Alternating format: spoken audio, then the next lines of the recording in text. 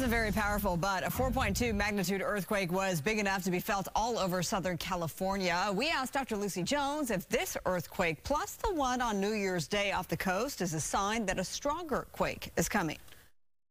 Recently, things have been a bit quieter.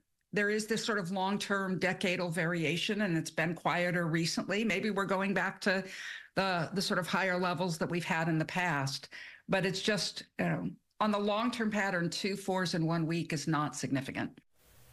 Now, the quake hit just before 11 this morning, was centered near Lytle Creek in San Bernardino County. Our Ontario airport camera here caught the shaking when the quake hit, but this video posted on Facebook showed a dog sensing the quake was about to hit seconds before the security camera started shaking. Watch. Wow.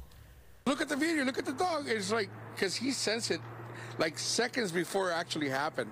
And we're like, oh my God, this is nice.